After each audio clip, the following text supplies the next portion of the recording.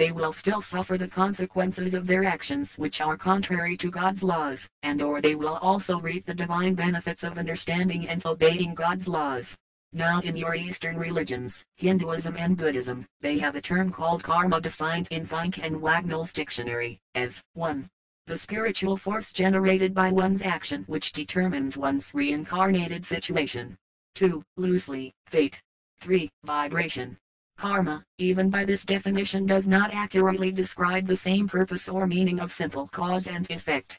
The term karma, loosely believed by many, implies you must do this or that has occurred, because it is your karma, implying that it is also your fate. One can fall in the rut of blaming all experiences on their karma and therefore not adequately learning the lesson to release this perceived karma. The definition of karma implies that yes, there are consequences to your actions, but that you are doomed to pay back lifetime after lifetime, and does not take into consideration the release of payback, when the lesson is truly learned by the soul fragment. Remember this, at any instant when the true understanding and recognition has occurred regarding the error and effects of one's actions, that one can, through self-forgiveness, release any repetition of a transgression against another, self, and God. For example, let's say that the one known as Hitler, who was responsible for the deaths of millions, truly recognized and understood his transgressions against God in the moments before he made his death transition. All things are possible, friends. And in those moments before his death from this livestream, he prayed to the God within him for forgiveness of self and all others, and that he then put his will into God's will to be of service only unto the Father. Now for ones who believe in karma, they would say that the soul energy that was Hitler would be doomed to the same persecution he committed on others, as well as at least 1,000,000 deaths at the hands of a tyrant such as was he. And if Hitler refused to see his folly, then undoubtedly his self-judgment before God would be severe. But, depending on the level of his understanding or learning of the lessons, his payback could be that he becomes one who devotes his entire next reincarnation life streams to the service of God by helping his fellow brethren overcome their spiritual starvation. Do you think then, that it is not possible that God would not welcome his servant back within his fold of truth, love and light? One must never forget, that even the victims of Hitler's hatred chose their victimhood. If ones choose not to become victims to anyone or any situations by always honoring God within self and all others, and thus, living in balance with the laws of God and the creation, they would no longer create victimizers such as Hitler. It is really so simple. If they learn their lessons of how and why they created their victimhood, then they would also forgive themselves and all who they perceived victimized them, so that they, too, could release and be free of the bondage of karma. And on top of forgiveness, their release may involve actually being ever thankful to the Father within for bringing the lesson to them and thus helping them recognize their self-transgressions and becoming now free from the bondage of victimhood. Do you see the picture now?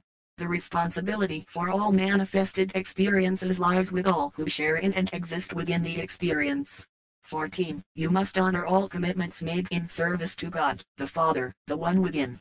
Now let us describe what commitments are made in service to God versus commitments of this manifested illusion. Your most important commitment in service to God is to wisely understand and obey the laws of God and the creation which we are unfolding for you here. This is the excellent way for honoring self and God within all others in service to God and the creation. Simply, understand and obey the laws of God and the creation. You once have made this commitment difficult unto yourselves, and it needn't any longer be so. You now have the laws before you, and you need not any longer claim ignorance or misunderstanding. Do you see? Claim your divine holy godness now. We are all one. The time is now, before you to know and own the truth. Now let us discuss the other types of commitments made by first defining what commitment means in Fink and Wagnall's dictionary. 1. The act of committing to devote oneself unreservedly, or the state of being committed. 2. An engagement or pledge to do something. Other commitments which are made in service to God include marriage, parenthood, feeding and tending the physically hungry, poor and ill, and spreading the word of truth about the Spirit of God and the creation to all of your spiritually ignorant and starved brethren who will listen. Now a commitment you make to buy a house or car on credit to be paid by future income is shaky at best, for both parties agreeing to these terms. Credit in this circumstance is a promise to pay later at some designated future time. Many families are now finding, and many more will find, that they cannot honor this promise to pay, because many have lost or will lose their jobs and thus do not have the income to pay. This is an example of a commitment which is not a service to God. Trillions of credit dollars have been made by few by the manipulation of credit, and so, too, has trillions been lost by the many who have become trapped in obligations they cannot pay for. There are thousands of examples of commitments made of this type.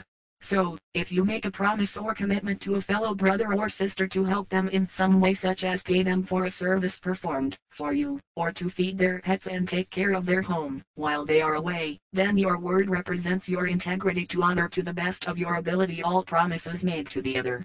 Your personal power is in direct relationship to the integrity of your soul.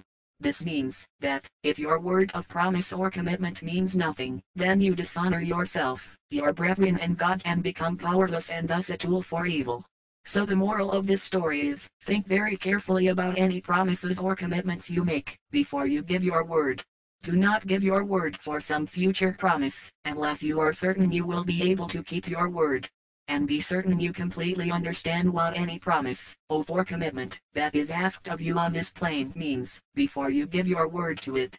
Because, if you are not careful, as in the case of many so-called secret organizations, societies and mystery schools, your commitment to them may mean your inadvertent commitment to evil. A commitment made to evil or Satan is not a commitment made in service to God, and therefore is not recognized by God. 15. You must obey the wisdom of God for the responsible and balanced procreation of your species. We have written about the commitment of marriage by a man and a woman to God, as being one of the necessary components to also becoming a parent for God, which means procreating your species. See law number 8. You must not commit adultery. Now the divine and sacred act which was created by God for the procreation of the species you once call sexual union.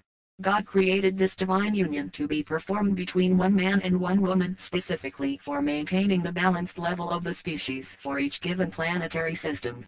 Now the fallen ones or adversaries of godness have completely perverted and maligned this once sacred and divine act that at one time was done with complete love and devotion to the Father within each partner, so that it, sex, is now called a birthright to be done often, with impunity and with many partners of either sex and without consideration of love or responsible procreation. How we and the Father weep for you. This one abuse of God's creation has nearly destroyed your species. Let us quote once again from, "And they called his name Emmanuel," I am Sananda, page 55. The act of marriage and procreation must have the highest degree of pure intent and preparation, for upon these bonds and restrictions will rest the preservation of mankind as a species upon the planet. If everything is done and adhered to, justice and peace will come to all mankind, and life in the human form can be preserved. If man continues his selfish and imprudent behavior, he will sound his own death tariff. There reaches a point beyond which a planet cannot support the unbalanced system perpetrated by mankind. And yet, so shall it come to pass, read this carefully, that man will not listen and bring destruction upon his own species. It will come about in some 2 millennium that man will have reached the point of self-destruction. This is 1991. Friends, have you fulfilled this prophecy of Jesus the Christ, Emmanuel, and other prophets before him? And so is it projected by the prophets, and shall it come to pass in its time of fulfillment and in my time of fulfillment. End of quote. Let's begin with God's directive about marriage and procreation between a man and a woman.